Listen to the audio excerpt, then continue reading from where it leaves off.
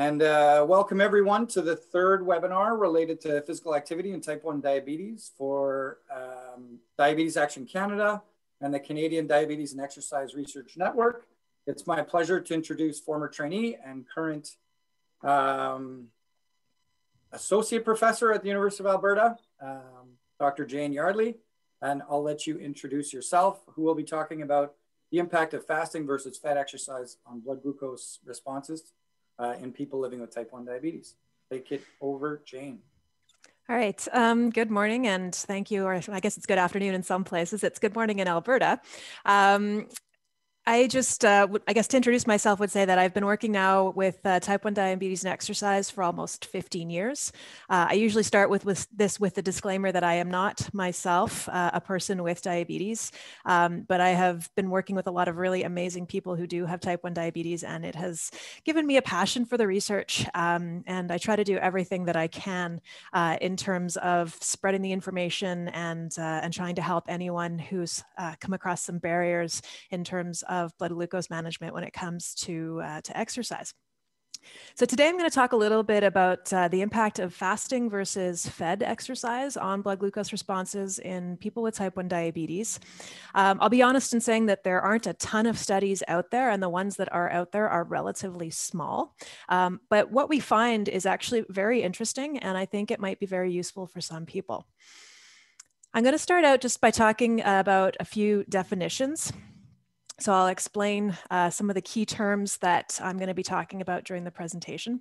When I talk about fasting versus fed, I'm mostly going to be talking about morning versus afternoon, but there are 1 or 2 studies that have fed exercise in the morning as well. We'll look at some high intensity interval exercise, some resistance exercise, and also some aerobic exercise, and I'll give you some definitions for what all of those are. And in the end, I'm going to talk a little bit about possible explanations for the blood glucose responses that we see, because the studies that we have don't provide enough information to actually interpret what we're seeing. They're mostly small studies, and a lot of them didn't have a very big budget. I know that some of them were mine, and I didn't have a big budget. So it's hard to talk about what's going on in terms of fuel selection and hormones when we just don't have the data available. So we have to go back to the studies of people who don't have diabetes and see if we can find some parallels there. Definitions, first and foremost, we'll talk about aerobic exercise. And we do have sort of formal definitions there that talk about repeated rhythmic contraction of muscles where energy is provided by aerobic pathways. If I'm going to describe this to a person who doesn't take a lot of science courses, I would say it's the type of activity where you get your heart rate up, you get your breathing up, but you can still have a conversation with the people around you. That is different from anaerobic exercise, which is higher intensity and generally not a situation in where you can have a conversation. Usually when you're doing anaerobic activities, they're of shorter duration, and sometimes we use them as an intermittent, so off and on type of activity to try and get the heart rate up. If I talk about acute effects or acute studies, usually we're looking at the immediate impact of a single exercise session. Chronic effects is going to be the impact over a period of time of a type of training. A word that's going to come up quite a bit today is lipolysis. I like to break down the words for my physiology students. Anytime you see the word lysis as part of a bigger word, it means breaking. And in lipolysis, it's the breaking of lipids or fats. And another big one, gluconeogenesis. This is the making, so the term genesis is to make or create, of new glucose or neo-glucose, usually from non-carbohydrate precursors.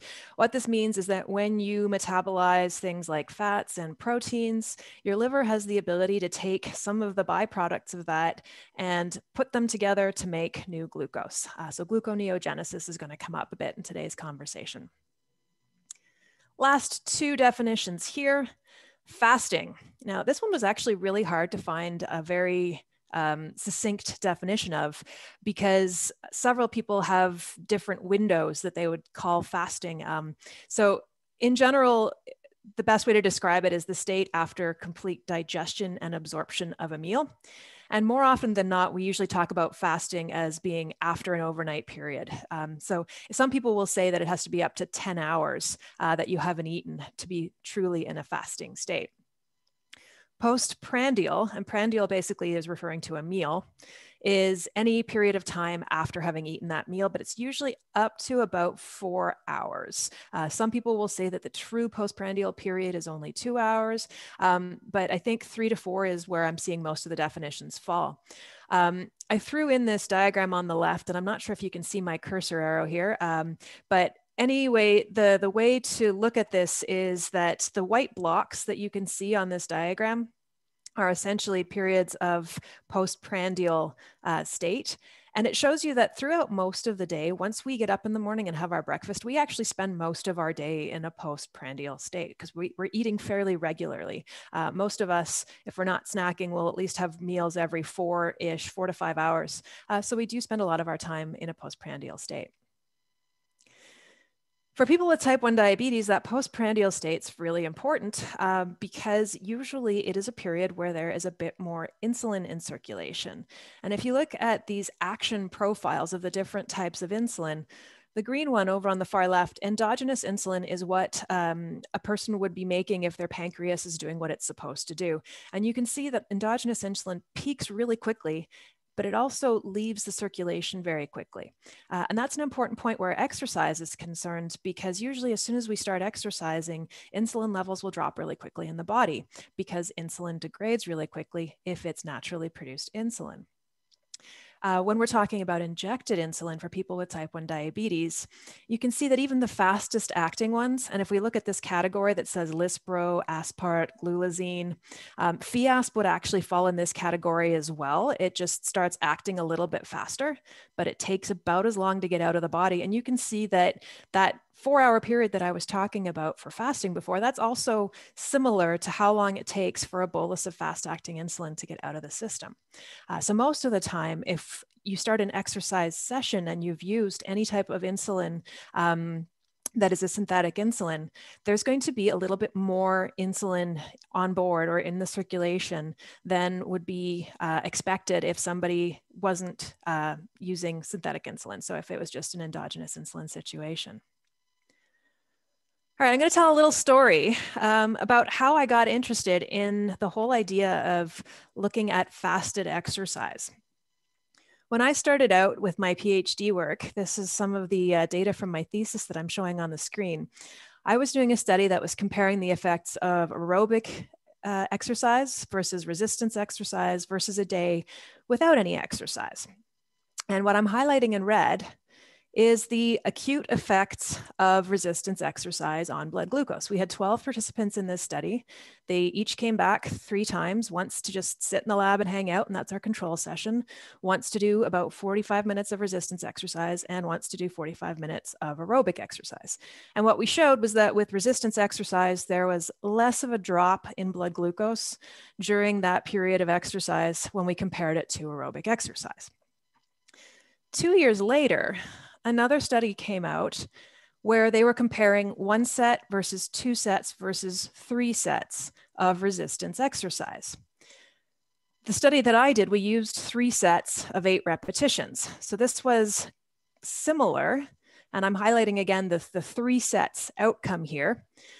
This study used 3 sets of 8 repetitions of almost the same exercises. So I was looking at these 2 studies and going, well, why did mine show a decrease in blood glucose when Dr. Turner's study here showed an increase in blood glucose when we were both using a protocol that was 3 sets of 8 repetitions of pretty much the same exercises?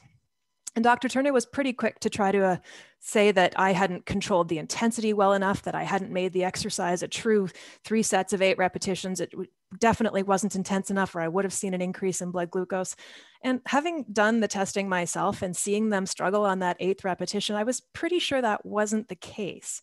So I started looking at participant characteristics. I had 12 participants in my study. Dr. Turner had, I believe it was 8 participants in his study.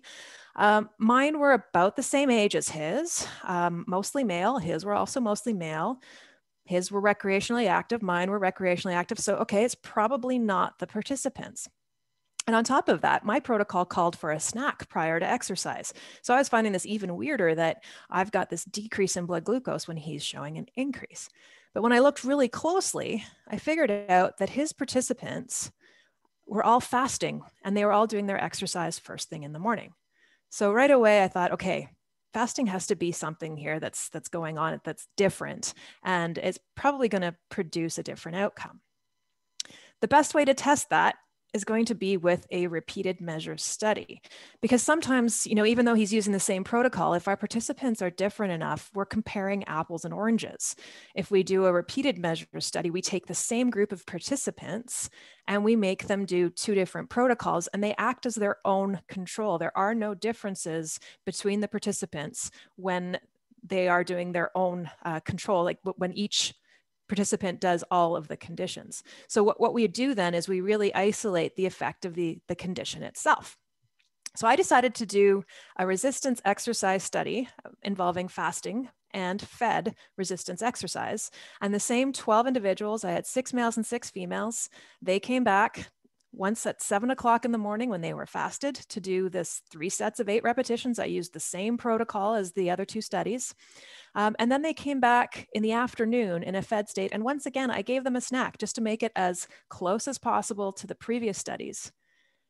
And I showed pretty much what I expected to show. The dark squares down here, this is afternoon exercise. On average, there was a decline in blood glucose, and it was similar to the decline that I'd seen in a previous study. And when it was first thing in the morning, fasted exercise, we saw an increase in blood glucose. And actually that increase kept going for about 3 hours after exercise. That was one thing we didn't expect to see, but I'm going to come back to it later, because in the big picture of what's probably going on here, it does sort of make sense.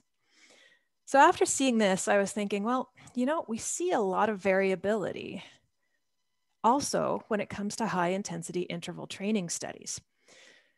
Part of that is because there are lots of different ways that we can do high intensity intervals. And this diagram on the right, this schematic on the right, kind of gives you an idea of just how many different ways you can do high intensity interval training. You can do longer intervals that aren't quite as intense with a little bit less time in between, or you can do really, really intense ones for short periods of time and long recovery in between.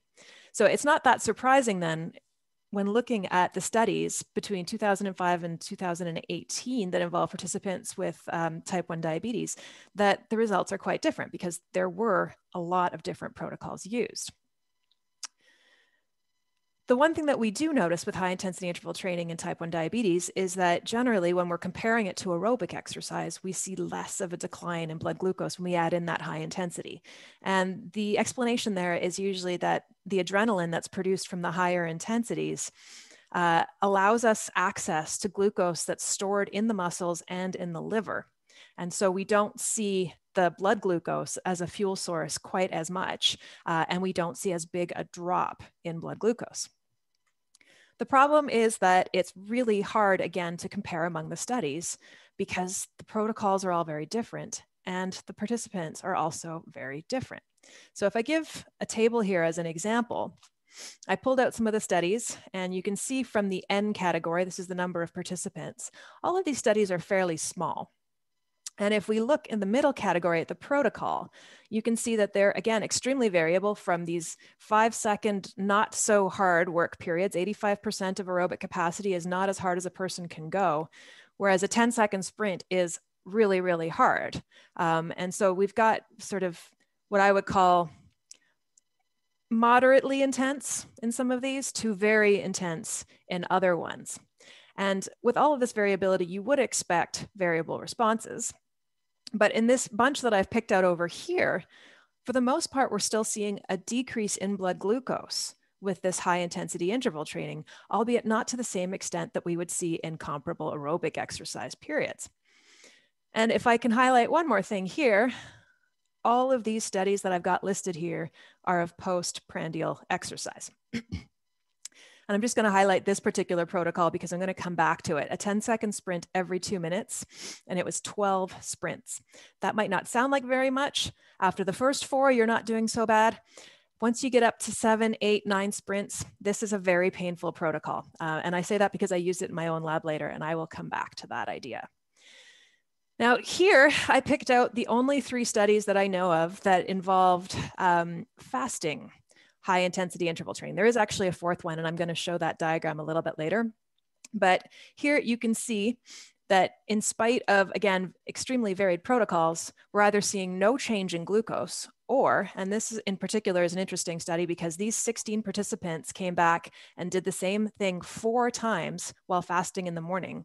And out of the 64 total sessions, 62 of them showed an increase in glucose. So obviously there's something different going on here between fasting and fed glucose. So I thought, hey, why not do the same thing with high intensity interval training that I did with resistance exercise? Now this next slide is a little sticky. Sometimes I press the button twice and it doesn't come up. There we go. All right, so again, repeated measures. I took 12 participants, 6 male, 6 female, and I made them do that protocol that I was talking about earlier where they had 10-second sprints every 2 minutes. Because one of the things that we can pick out in the previous studies that I showed, some people say, well, oh, maybe they still had a decline in blood glucose because the protocol wasn't intense enough. Let me tell you, this protocol was intense. After 6 or 7 sprints, the participants were not talking anymore. And if they were, it was usually to express some profanities and how much they didn't like me at that point in time.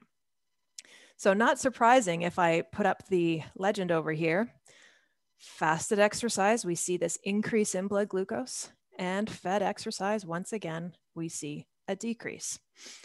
It's not about the intensity. As far as I can tell, it is more about the fasting, because even with this very intense protocol, we did have some participants whose glucose went up, and they were, on the most part, our fitter participants. But in general, overall, when we averaged out our 12 participants, there was a decrease in blood glucose with the afternoon exercise, in spite of the fact, again, that they had had a snack without a bolus about an hour before exercise. If you're asking yourself, well, is it only high intensity exercise that does this? The answer is no. We actually have 2 really early studies with aerobic exercise showing pretty much the same thing. The one up here right now, this was 60% aerobic capacity, so what we would say is a moderate aerobic exercise session. And this line that we see going up, that's aerobic exercise in a fasted state. The one that has the same shape symbols, but no color, that's the same time of day, but a control session. And then these ones down here, one of these, I think it's the dark squares, was afternoon exercise, and this was an afternoon control session. So you can see there's a pretty big difference between the fasted exercise session here and the fed session in the afternoon. This group tried to do it just slightly differently, and rather than doing morning fasted versus afternoon, they did morning fasted versus morning fed. And even though this diagram's a little hard to make out because of the size of the writing, what I'm highlighting is on the left, the dotted line, you can see blood glucose increases. This is when exercise was performed before breakfast. And then the one that shows the big drop over here, that's when blood glucose is decreasing when they're doing exercise after breakfast. So again, the fasting exercise tends to make blood glucose levels go up in a lot of people, whereas the fed exercise makes it go down. Those of you that were in on Dr. Riddell's session a couple weeks ago would have seen this one already. They did a test in the lab with, I think it was 15 or 16 participants with type 1 diabetes. There we go, 15. They were fasted when they came in, and they did 3 different conditions. So again, repeated measures here. In blue, the participants did 50% decrease in their basal rate 90 minutes before exercise.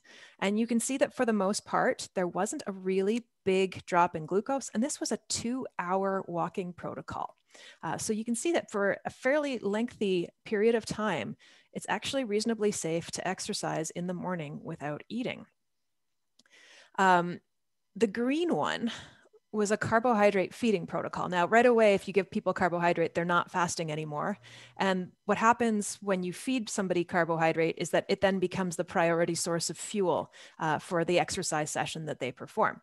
And we can kind of see this here because the carbohydrate feeding session is actually the one that least protected against declines in blood glucose. And the one thing that they found when they were checking for the type of fuel that was being used during the exercise session, the one where the basal rate was reduced prior to exercise. Oh, I forgot to mention this red one. There was a basal rate reduction at the beginning of exercise as well as carbohydrate feeding. But the blue line where there was no carbohydrate provided, there was a much higher rate of fat being used as a fuel source. And so that's an idea that we're just going to get into a little bit more when we talk about how do we explain these observations. So Dr. Riddell's study was probably the only one that properly tried to measure what was being used as the fuel source during exercise. But if we start looking at the exercise studies that involve people without diabetes, and there are quite a few more of those than there are people with diabetes, studies with people with diabetes. Here they've managed to even do a meta-analysis. So they've taken all of the studies that compared fasting versus fed exercise and looked at the fuel that was being used during exercise. And if you follow all of these lines down to the bottom, the summary of all of the data is this little triangle, or I guess it's a diamond down here. And it falls to the left of the 0 mark, which means that it favors the fasted state when it comes to using fat as a fuel source. So basically, fasted exercise is going to favor lipolysis or fat oxidation. So you're going to be burning more fat than carbohydrate as a fuel source when you're doing those exercises in a fasted state. And these were all studies of aerobic exercise.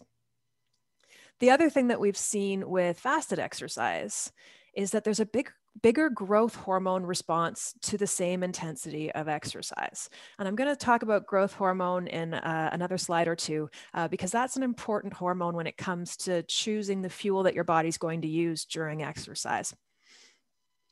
In people without diabetes, we also see a higher post-exercise plasma glucose. So that tells us that glucose isn't really being used as much as a fuel source. We do know that it's not great for performance when we're talking about trained athletes. Usually they don't do as well in a time trial if it's going to be over 60 minutes in duration. And we also see that it drains some of the fuels from the muscle. So the intramuscular triglyceride content goes down. But that also, again, is an indication that fat is going to be a major fuel source for the fasted activities. I pulled out this diagram because this helps explain a few things as to why morning exercise might be slightly different in terms of the fuel that your body wants to choose. Cortisol here is a stress hormone, and it is used in a few different ways, but one thing that it does is it promotes the breakdown of fat. And you can see that it peaks right around the time that you would be waking up in the morning. It also increases your liver's ability to make more glucose, that gluconeogenesis that I was talking about earlier. And it also inhibits the effects of insulin. So we're not going to have as much glucose transport into cells, which means that glucose is staying in the blood. Growth hormone, which we just learned has a more pronounced effect, or we see more of it when we do fasted exercise, also promotes lipolysis, so the breaking down of fat and the use of fat as an energy source. And it also helps the muscle take up those fatty acids.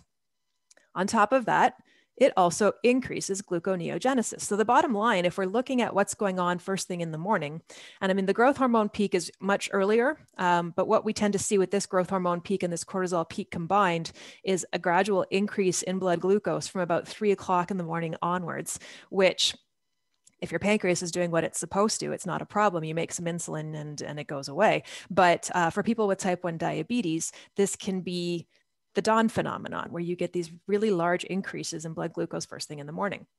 So if we're looking at exercise and the fact that we'll have more cortisol, more growth hormone, the bottom line is that your body's going to be making more glucose, but using less of it. And that could be why we're seeing an increase in blood glucose with fasting exercise, where in the afternoon we see blood glucose going down. And this is just an example of that dawn phenomenon that I mentioned in the last slide.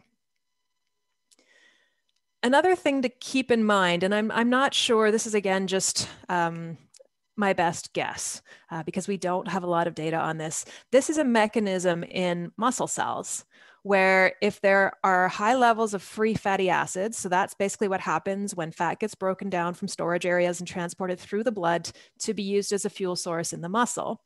High levels of these free fatty acids, when they get taken into the muscles, some of it's going to be burned for energy, but then the side products go through this complicated series of steps.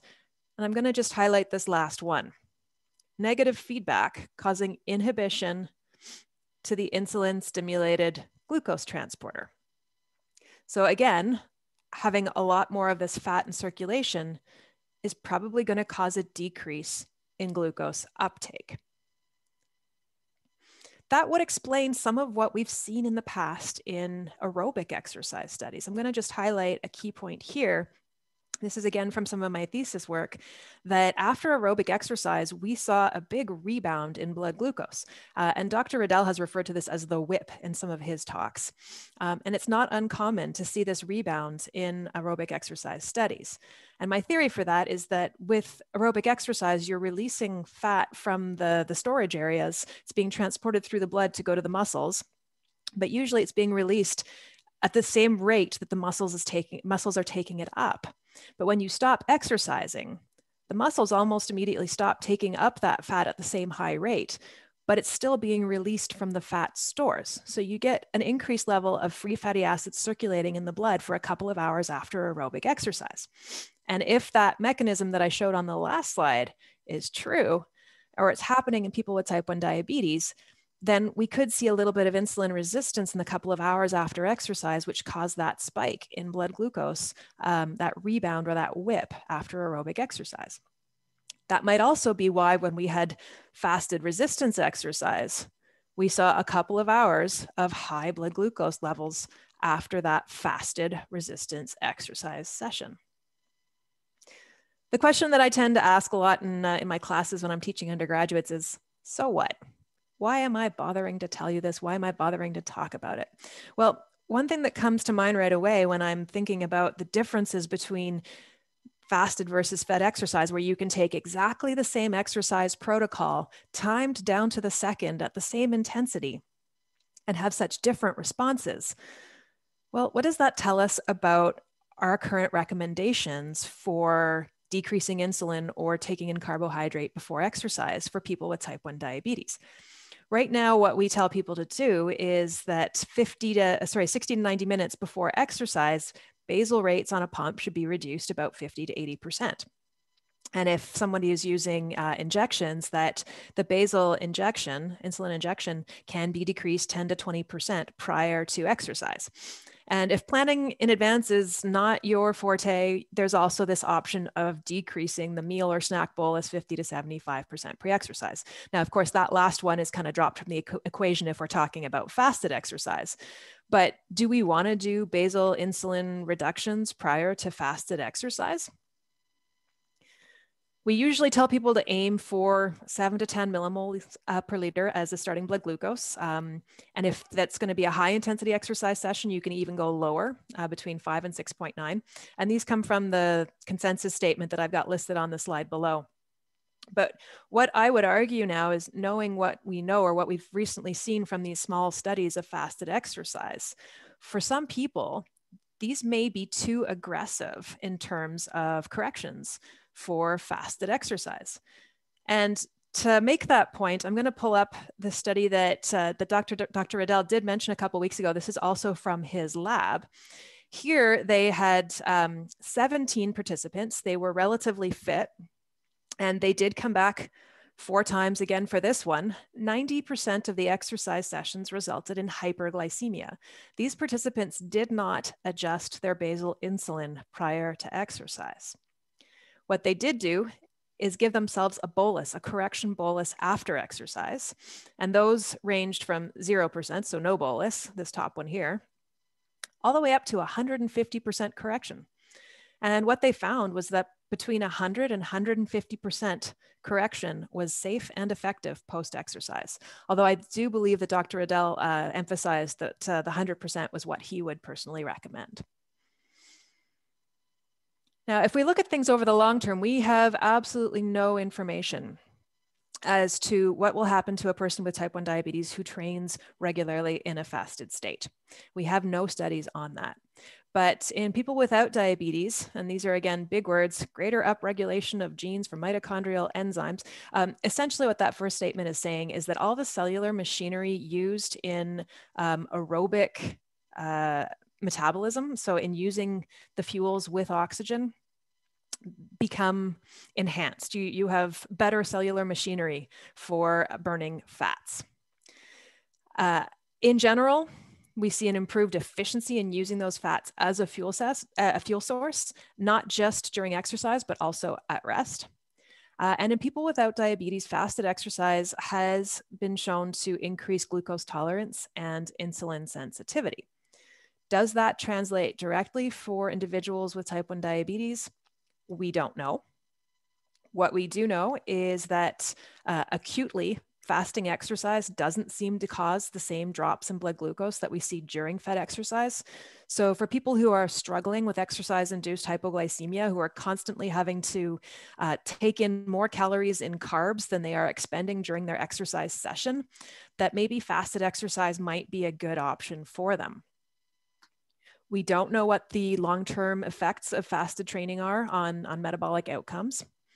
But if you look at the data that I've just shown you, fasted exercise might not be very helpful for trying to decrease hemoglobin A1C because it does tend to make glucose levels go up.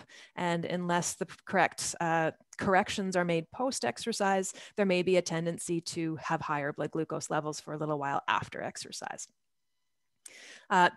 Also may not be useful in, may be useful in decreasing insulin dosage. If there is an improvement in insulin sensitivity with that fasted exercise, you may not need as much insulin to maintain blood glucose levels. Definitely a potential protection against hypoglycemia, not just during the exercise session itself, but also potentially during other exercise sessions. If the body becomes more efficient at using fat as a fuel source, it will tend to rely a little bit less on glucose. But again, this is all provided that insulin levels are closer to where they need to be so that you're making those insulin adjustments prior to exercise. Overall, I'm going to say that we definitely need more studies, and that's more or less what I've been getting at throughout this whole presentation, because some of the things that we should look at some point is whether or not this is going to be a good way to train for people who are looking at athletic performance in type 1 diabetes. That's definitely one question that's out there. At what point in time or at what duration of session does that protective effect wear off? We did see that in Dr. Riddell's study that they were exercising for almost 2 hours fasted at a low intensity, and we still weren't seeing an enormous amount of hypoglycemia at that point. But the danger of exercising for any length of time with minimal insulin on board is that you do start to produce ketones. And so there is that risk of high ketones after extended periods of fasted exercise. One of the things that I've been arguing lately is that we need to learn a lot more about age-related differences, sex-related differences, and fitness-related differences in blood glucose responses to any type of exercise, but certainly in fasted exercise. And one thing that we know very, very little about is the effect of low and very low carbohydrate diets, including the keto diet, and whether or not we still see the same blood glucose response in people who are not taking in a lot of carbohydrates. If there are several training sessions throughout the day, does it make a difference if one of those is performed fasted? We don't really know. And of course, as I've already mentioned, we just don't know anything about the long-term training effects of performing exercise in a fasted state versus a fed state. So in the end, I'm going to leave you just to think about that for a few seconds, and you can definitely ask me some questions. I've put up a picture here of what I wish it looked like outside, and not, you know, -30 with a -40 wind chill as we're all experiencing across the prairies right now. But at this point, I'll take questions from anyone who has them. Pour les francophones, si vous voulez poser des questions en français, je peux les traduire.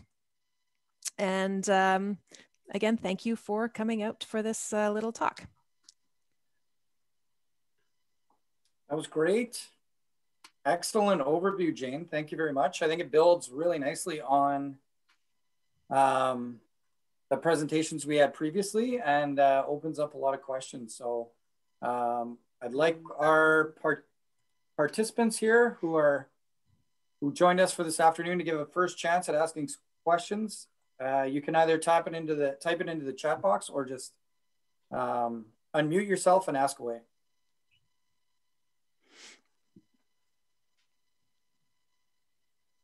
Hey, Jane. Hi, Joel. Hey, awesome presentation, by the way. Definitely loved it. Lots of detail. Graphs are nice. Yeah, it was very informative. So it was, came across great. We've enjoyed it. I did have a question or two for you, if that's totally okay. Absolutely.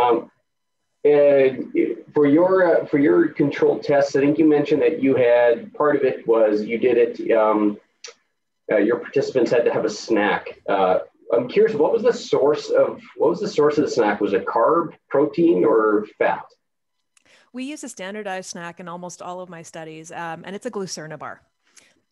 So it's a slow release carbohydrate that I'm trying to remember what else is actually in them. I can probably send you the breakdown for that one. But overall, those are supposed to peak within 45 to 60 minutes of ingestion. So we usually have them eating them before the exercise session. And for the most part, the participants either choose to not bolus with them, or they'll do at most a 50% bolus. Oh, interesting. Okay, that's totally helpful. I'll Google that after the fact. And then just had one other question for you, if that's okay.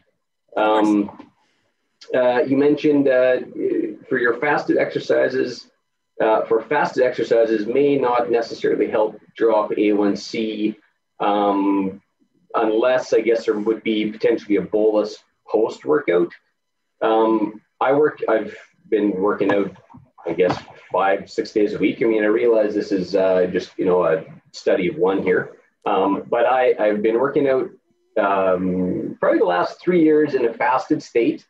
And then if it's weightlifting, I will pre-bolus to compensate for the predictable rise in blood sugar in the fasted state. And then long distance running, trying to minimize the insulin aboard. I'm just curious, have you done any studies, or have you checked out potentially pre-bolusing to combat the rise in blood sugar? Yep, I haven't done any personally. And I'm just off the top of my head, I can't think of too many studies that actually have.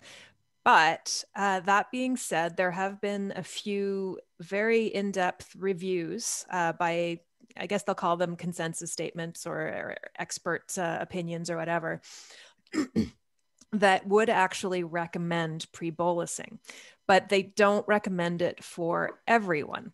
Now, in your case, you're extremely experienced. You know what your response is going to be. You expect your glucose to go up because that's what consistently has happened for you. And so for a person such as yourself, these consensus statements would recommend that pre-bolus because you know exactly where you're going with it. For those who are less experienced, who don't know what to expect, they would probably recommend bolusing after exercise rather than before, because if you are one of those individuals who doesn't have as pronounced a response, then obviously it can be a risk factor for hypoglycemia during exercise. And I'm going to say that in your case, Joel, and just because I know a little bit more, and I know you're on a very low carbohydrate diet as well, people who are more fat adapted will probably see a bigger increase in glucose just because of everything that I was talking about there in terms of cortisol, exaggerated growth hormone response in the morning, how that's going to promote more lipolysis, more gluconeogenesis, less glucose uptake by the peripheral tissues. So you're like the perfect storm. So I'm not surprised that you're seeing big increases in glucose because you're also, relatively young, fit male. And those are all the characteristics where we're also going to see the most exaggerated adrenaline response to any type of high intensity exercise. So you're, yes, N of one, you might be representative of about 5 to 8% of the population. there's a lot of variability all the time. But in your case, I think, yeah, you've dialed it in and you know what you're doing. Well, thanks. Thanks for on the spot questions and answers. That was awesome. I got nothing else to stump you with. So thank you. I appreciate that. Hello, Kim. Hi, I have a question. Hey, how's it going, Kim? Hey. So you were referring to talking about athletes, and I'm just wondering how what you're describing in terms of the fasting versus fed state, how that might apply kind of on a spectrum, so to speak, in terms of like people have varying levels of fitness. Mm-hmm. So if I have like an individual that I'm seeing that might be just starting a program, hasn't maybe been exercising regularly for like the last year or whatever, versus somebody who is fairly fit, regularly exercising, and is just struggling with hypoglycemia during their aerobic activities. Like, would I expect to see maybe differences between these two individuals? Yeah, you might not see as pronounced a response. So I won't say that all of the participants in my study were athletes. We did have some that were, maybe playing recreational soccer once a week, but not habitually training. Like they were what we call recreationally active, but not necessarily a high level athlete, right? The trends, which I really shouldn't even emphasize too much because our sample size is so small, but when I have older women, for example, who have a lower aerobic capacity than some of the other participants, we don't see as pronounced a response. They might actually still see a decrease in glucose with that fasted exercise. And the biggest response that I've seen, and this is why I was sort of highlighting that talking to Joel, would have been, yes, the young fit males. Those ones we really did see a big increase. But even in people who are not super athletic, I think that there will be a difference between morning and afternoon exercise. And that's going to be just a combination of most likely less insulin on board if they're fasted. Still a bigger growth hormone response to exercise in the morning versus the afternoon, even if it's lower in lower fitness individuals compared to higher fitness individuals, and also probably lower in older individuals compared to younger individuals. So if you're dealing with, as I said, like an older, less fit female, I'd say you'd probably, and again, this is just a guess, you'd probably still see a slight decrease in blood glucose. But I would say that it's probably less than if that same person did the same exercise in a fed state in the afternoon. Okay. Overall, I'd say it's worth trying, right? It's just one potential extra tool in the toolbox. And we all know that there's just a ton of variability in how people respond, and what works for some doesn't work for others. And I mean, I'm going to be the first person to admit that not most, but a lot of people will be like, great, exercise early in the morning. Yeah, no, just not happening. Not everyone's a morning person, and it's not going to be the right solution for everyone. But I'd say that based on what we've got in terms of data, which, granted is quite limited, fasted exercise might be something worth trying for people who are really struggling with hypoglycemia. So if somebody, let's say if you were looking at doing it, and I guess I'm just thinking out loud here, we don't have the growth hormone and the cortisol in play later on in the afternoon, but let's say if we had an individual who maybe decided to try a bit more of that low carb during the day, would that potentially help out with the issues around hypoglycemia during exercise, and like if they increase their fat intake? Yeah, so this is another really good question, and there aren't any studies on it. People have hypothesized. What we do know about the very low carb diets is that we tend to see people have lower insulin needs. So insulin dosage goes down when carbohydrate intake goes down, and that sort of makes sense. There has been a suggestion that this also decreases the amount of hypoglycemia in general, simply because if you have less insulin on board, you have less hypoglycemia. During exercise, if there's less insulin on board, that is probably going to be helpful. It'll be protective. We won't see as big a decline in glucose. where people would anticipate potential problems with that very low carbohydrate diet is in the post-exercise period when glycogen stores need to be replenished. But again, these are all hypotheses based on what we know of the physiology behind carbohydrate storage. We don't have any data on people with type 1 diabetes to say that, you know, low carb diets are the way to go or that they're protective against hypos during exercise. Like we just don't know. Yeah, more work to do. Definitely. And Joel's nodding because he's like, yeah, I want to know more about this too, because I'm on a low carb diet. Thanks, Jane. You're welcome, Kim. Merci, Jane, c'était très intéressant. Pour ma part, ben, je suis avec le close, je fais du lourd. Oui. Alors, c'est moins difficile pour moi de balancer, d'avoir une bonne glycémie, puis alors j'ai moins de problèmes là. Ça va bien. Est-ce que vous avez besoin encore de faire des ajustements pour la dose d'insuline avant l'exercice? Souvent, ben, moi, je vais arrêter ma pompe comme peut-être 15 minutes avant de commencer mon exercice. Puis, si je suis un petit peu plus basse, admettons que je suis entre 5 et 6, ben, je vais me prendre un demi-verre de lait avant de commencer, puis ça va bien tout le long de mon exercice. Lorsque j'ai terminé, ben, je remets ma pompe au basal normal. Ah, d'accord. Okay. For those of you who don't speak French, the conversation there was around looping. What Sylvia was saying is that she has found it a lot easier with looping. I asked her if she still adjusts her targets prior to exercise, because that is generally what's still recommended if you are using a closed loop system. She said that prior to exercise, often she will take off her pump 15 minutes before exercise.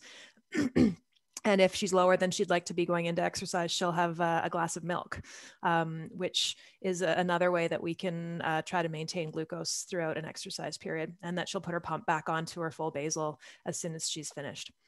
So just showing that we have, you know, a lot of variety in the different ways that we can adjust for exercise. Merci. De rien, Sylvie. So thinking about one of the top questions within our group being, I don't understand why my sugars are so different on different days, even though I'm maybe doing the same amount of exercise. So thinking about what you presented, I could imagine that a 15-year-old athlete, a 25-year-old athlete, and a master's athlete may all respond differently to fasted exercise, and that fasting in the morning is probably going to be different than fasting in the afternoon. Or if fasting just means little glucose, you know, like if it's about the glucose intake over a given window. But do we know with these acute studies how replicable it is in each individual when they're trying these strategies over time? So Joel's probably got data on multiple years and multiple sessions per year, so he can kind of dial it in himself. But is it safe to say what we saw in this one experiment in this one condition is something that's going to be maintained in an individual over time? Like if you did 5 days in a row of fasted exercise, would your response on day 5 look like it would on day 1? 5 days in a row. Well, that's bringing in a whole bunch of different things there in terms of what you've got stored, what type of adaptations are happening over a 5-day training period. And let's not mention hydration and like different hormonal things that are all going to happen after 5 days straight of training. If you're doing the same exercise session when you're in the same state, so let's say you've had 2 days of recovery and then you exercise, 2 days of recovery and then you exercise. If everything else is maintained fairly consistent around that exercise session, we do have a couple studies of people with type 1 diabetes that show it can be relatively closely replicated. And when I say relatively closely, obviously it's not perfect, but there are similarities. So the trends tend to be fairly similar over time. And if we take that study that I showed from Dr. Riddell's group, when 17 people in all but 2 sessions show an increase in blood glucose. That shows how consistent that response to fasted exercise is. I'm doing some work right now in my own lab comparing morning versus afternoon and having them come back 3 times in the morning versus 3 times in the afternoon to see if we get that same replicability that Mike found in his lab, and if it's going to be the same in the morning versus the afternoon. My best guess is that exercise responses are always going to be a bit more consistent in the morning than in the afternoon, because there's just been less stuff happening to you throughout the day. You don't have stress. You don't have different food intake. Even if it's a question of like, going out in the freezing cold to your car one day when you're not doing that the next day. There are so many different stimuli around us that are going to change our responses to things, even just slightly, right? I get a phone call that upsets me and my adrenaline's high, and then I go exercise. Well, that's going to be different than the day where I sat on my butt all day and then went and exercised. So yeah, in terms of replicability, it's always going to be challenging the further in the day that you do it, just because life happens. And that's another reason why when people tell me they're struggling with exercise and that they never have the same response, I often ask whether they've tried doing it in the morning before breakfast, because there's just less stuff happening to you before that exercise session. Does that make sense? Yeah. That also just means we also need to include that in some of our designs to see, to what degree we can say confidently that what we saw this time will be the same for you over time. I'm thinking about like the Novo Nordisk cycling team who are training every day, right? And doing different things every day. And so one day it's long, the next day it's hard, short and hard. And they're probably having to dial it in very differently on each day. Some days they're pasta loaded or gruel loaded. Other days they're not. So I would love to, I think that's something we need to explore as well, is for people that have dialed it in, what are some of the things they've noticed and how did they learn? And obviously they didn't start with HIIT, right? No. Yeah. And the other thing I'm going to mention for the gentleman in the room who may not appreciate this is that for women who have menstrual cycles, the hormonal fluctuations that happen throughout the month will also affect insulin sensitivity, and that will also affect responses to exercise. So women tend to, have to deal with even that one extra unknown, let's just call it at this point in time, when it comes to dialing things in. And the women that I've worked with who really understand their cycles well have different basal rates on their pumps if they're on a pump. For the luteal phase of the menstrual cycle, the week before their period, they have higher infusion rates on their pumps. So that's yet another factor that can interfere with what we would hope are regular exercise responses.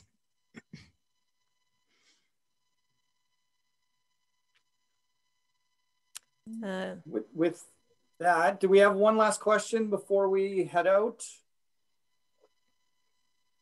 I have put in the chat box the link to the webinar, so the previous 2 webinars, and all future webinars will be there as well, so including this one. I just really want to thank Jane for an outstanding overview of fasting versus fed exercise on glucose control and a summary of your outstanding work. Greatly appreciated. We look forward to working with you in the future.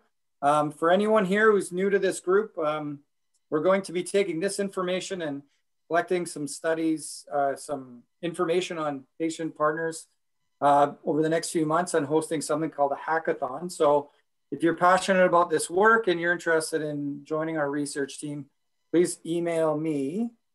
I'll type it in. We can connect you to the group. And if you want more information about these webinars, log into Diabetes Action Canada. Krista Lamb was on here earlier. She'll be tweeting about all of this as well. So and thank you very much. One thing I didn't mention is that I'm also happy to answer questions by email. I've included my email in the chat, jane.yardley@ualberta.ca. And if anyone wants additional information, feel free to drop me a line.